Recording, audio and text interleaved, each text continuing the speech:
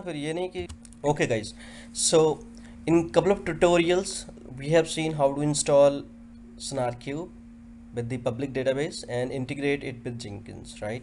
So in this session now we are going to see how to integrate it with Postgres SQL, right? Because the MySQL has been deprecated. So the first step I have again mentioned, you have to perform the same things. Server with these are the minimum requirements, right? So you follow it before you get started with doing the database installation. So the first thing, to set up the Postgres SQL, it should be either 9 or above 9. So we are going to take the version 10, right? So to create the repository, so you just have to use this command or go to the Postgres SQL repository and take the version you want to install. That's totally up to you, right? So go ahead and do this. So the repository is already there for me, so that's what it's not updating the package, right? The second step for you to install the Postgres SQL, right? To installing the Postgres SQL, just follow the instruction that I have written here. So yum install Postgres SQL 10-server and Postgres SQL -contrib, right? So the packages would be already installed hopefully here. So not, then that's fine.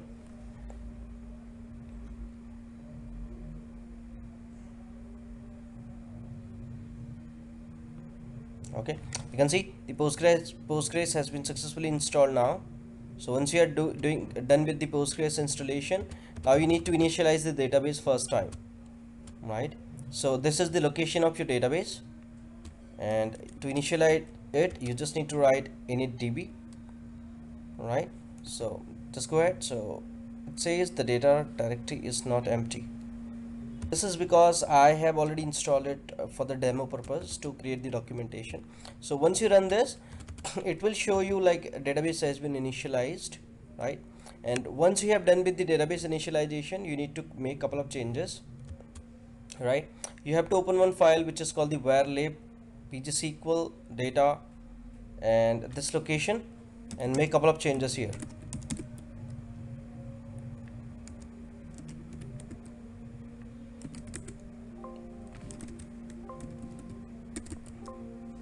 So inside pgsql 10 and to tab, so inside the data, and here you will get the file here. I also forgot the spa.conf, so I think let me update this file here.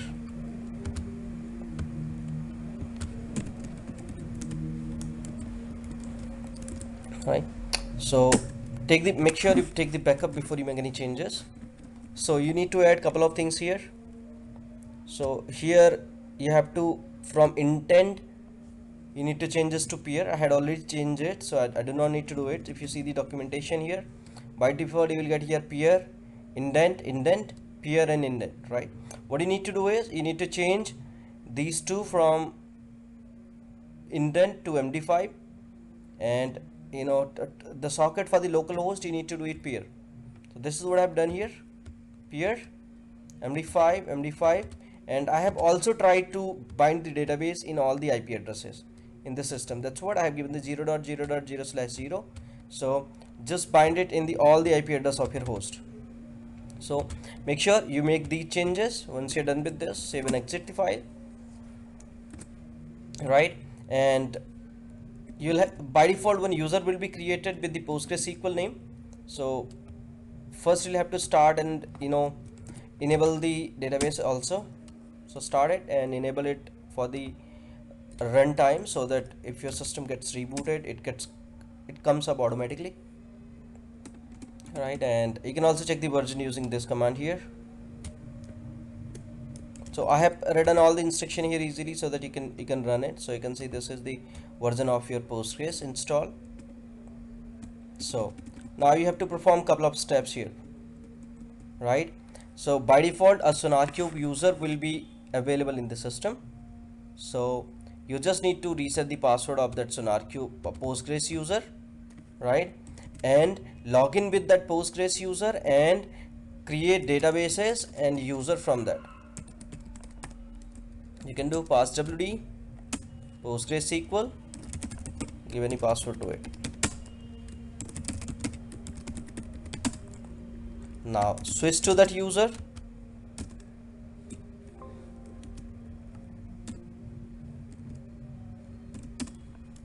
Now log into the database. Sorry. So once you hit the PSQL, you will see this prompt here.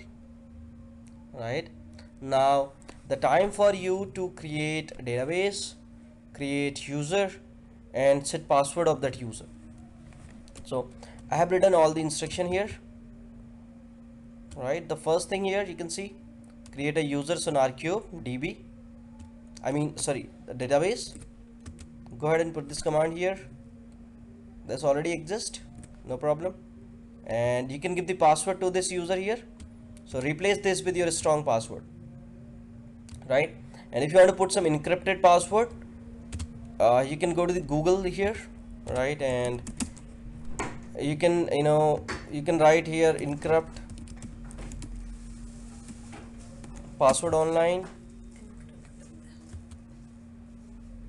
Right, you can choose any tool from here, right, and just give the password whatever you want to put here and encrypt that here. Right, encrypt and decrypt, you can do it from here.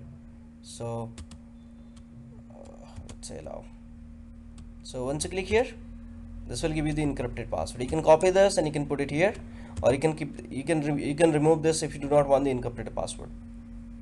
Right, once you are done with creating this user, you just need to grant all the privileges to this. Right, you can write here grant all privileges on the database SonarQube DB to this SonarQube user, and once you are done with aligning the permissions, you can exit from the database. So you have created your schema now.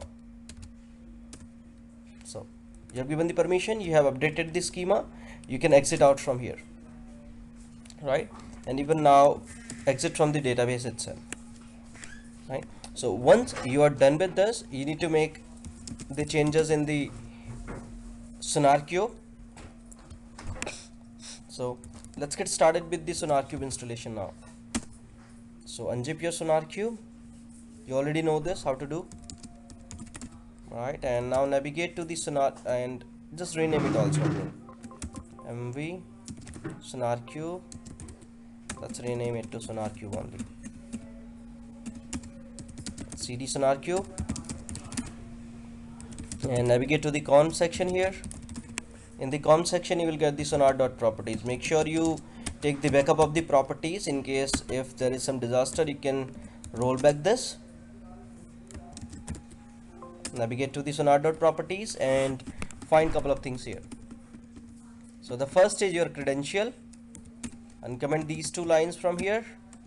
What was your username? You give it here. SonarQube, what was your password? You can give it here, whatever your password was.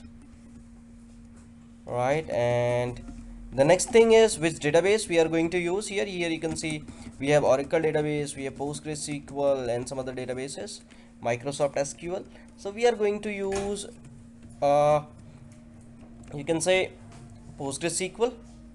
So what parameter you need to put it here? Either you can copy paste it. So I'll not change it. I'll not do anything on this. I'll quickly copy it from here itself, from my document itself. So you can just write this line here. So I will just explain it. Either you just uncomment it and remove everything till here and write it. You can see here PostgreSQL, the same is the local host and your SonarQube DB. You have to give your schema name here, right? Whatever the database you created.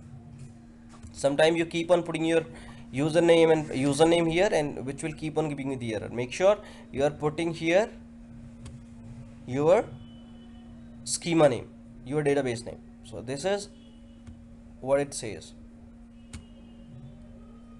So once you are done with this, just scroll it down. By default it will start in 9000 port.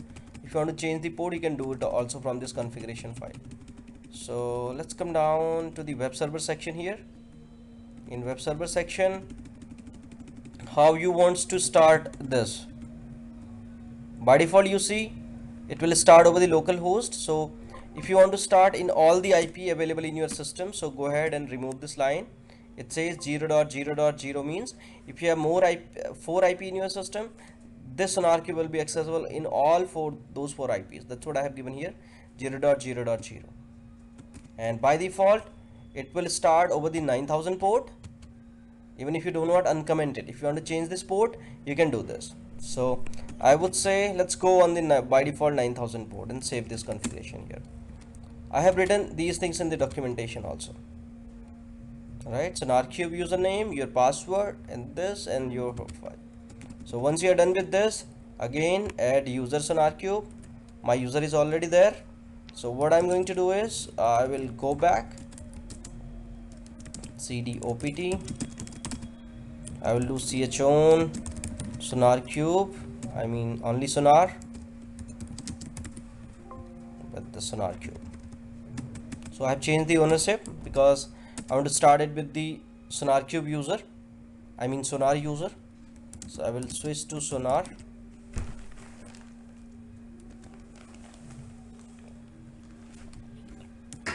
Now you can see I have logged into the Sonar user. Go to the SonarQube directory,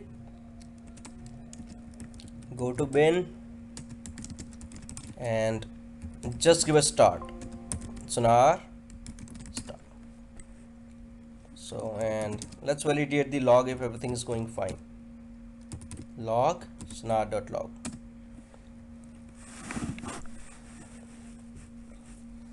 It's coming up.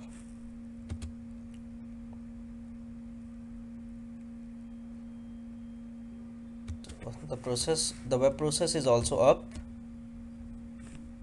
right? You can see the process is up now and the SonarQube is up, right?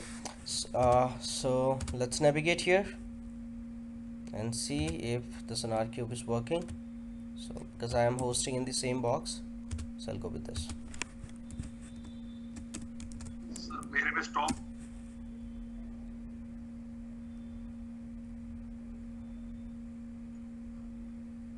So you can see SonarQube is up and running, and now again this is similar, you'll have to just integrate it with your Jenkins server.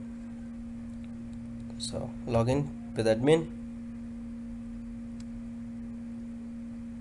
because that was the same box, because same installation. So again I think we are able to see that in cache or something. Admin.